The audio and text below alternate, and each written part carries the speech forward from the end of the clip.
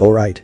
Today I'll show you how to cover a repetitive thing in your slide by doing it just one time through the help of PowerPoint Slide Master.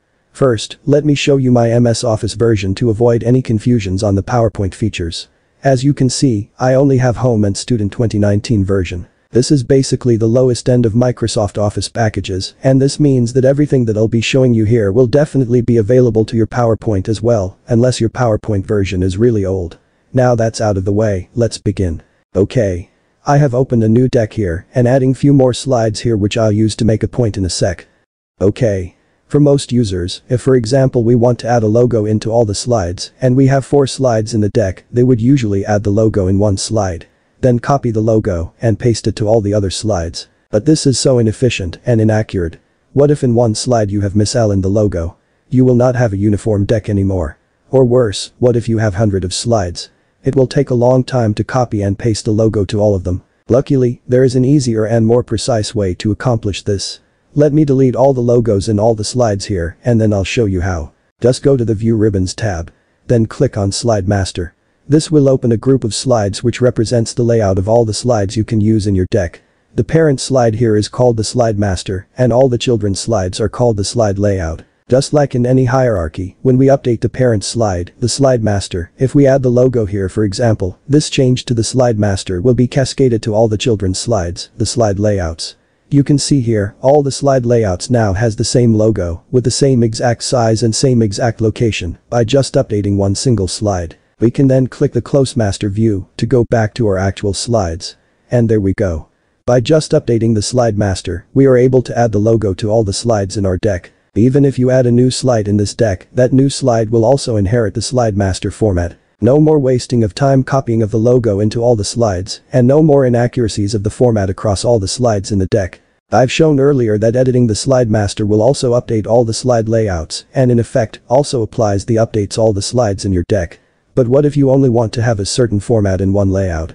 You can also do that by updating just one specific slide layout. As an example, let's update this master title style slide. Let me add a shape here and then let's put the title on top of this shape and make it a white font. By updating just this specific slide layout, it will not affect any other slide layouts nor the Slide Master. When we close the master view and go back to our deck, you'll see that nothing has changed. In order to use a specific layout, you will need to right-click anywhere in the slide, then go to Layout, and from the list, you can select the layout that you want to apply in the current slide. There we go. We are now using the slide layout that we created earlier. With this, you can format any specific layout in the master view and use it to any of your slide. Edit just one slide in the master view and easily use it repeatedly on your deck. A very efficient way to go about creating your presentations. On a more formal slide setup, we usually want to have a date, slide number and a label at the footer of the slide. We can easily set that up within our deck by going back to the Slide Master view. Then under the Insert Ribbon tab, click on the Header and Footer ribbon. This will open a dialog box where you can check the items that you want to add header and footer elements, like the date and time, which has additional option for fixed or automatic date value, the format, and regional format setting. We also have an option for slide number, which is basically the page number. Then the footer, which is the fixed text that you can put in the footer, like for confidentiality of the document or copyright information for example. You also have option here to never show the header and footer information on title slides. Let's click Apply here. Since I did the edit on the Slide Master, these changes were automatically applied to all the slide layouts as well. Just for fun, and to make it more unique, let's try to change the font color of the date and slide number footers. Let's now close the master view and see the effect in our slides. There we go. All our slides have the same uniformed footers now. We have the green font date, the footer text, and the red slide number. And on slide 3, which is a title slide, you'll see that there is no footer, since we ticked that option to not show the header and footer on a title slide. Going back to the Slide Master view, there are of course a lot more things you can do here. You can select a color theme for the whole layout. There's a lot of choices here. Selecting one color theme here will automatically set the default colors for the slide, and there's no need to manually make the colors of the shapes and fonts to your desired color, they will all automatically have the same color based on the selected color theme. From this Slide Master ribbon tab, you can also select the default font for the whole deck. Selecting one font here will automatically update all the layout slides with that selected font. No need to manually set the font of each text boxes. You also have an option here for the effects. Selecting one effect here will automatically make it the default slide transition effect for the whole presentation deck. Then we also have the background style option here.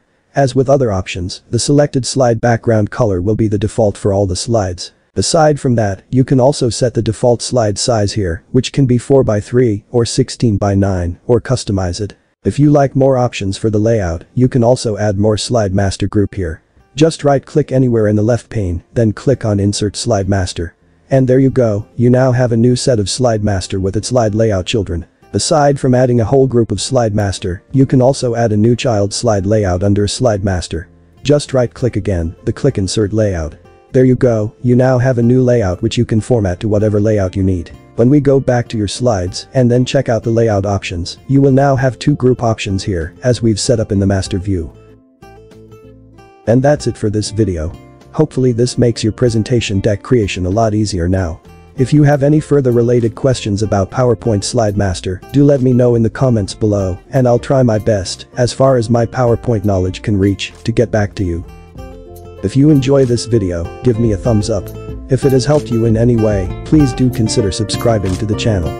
Milasuj for watching. Noba Air.